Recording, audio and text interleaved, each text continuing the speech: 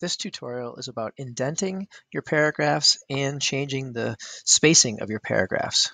So to indent, you simply place your cursor at the beginning of the paragraph and press your Tab key. And that will move it a perfect 5 spaces. Click at the beginning and press Tab. Of course, you can do this before you start typing as well. And once you have established a tab for your indent, when you start a new paragraph, it will automatically be indented that perfect spacing. Now, to change the spacing of your paragraphs, right now we're at a single space. We could change this to a double space. To do that, you place your cursor anywhere in the paragraph, and then you go up to your Format menu. Under Format, come down to Line Spacing, and you'll see all of your options over here.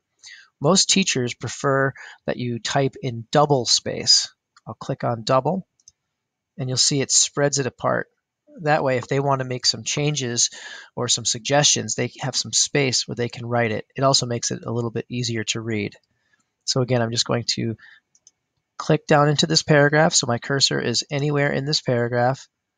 Go to Format, Line Spacing, and change it to double.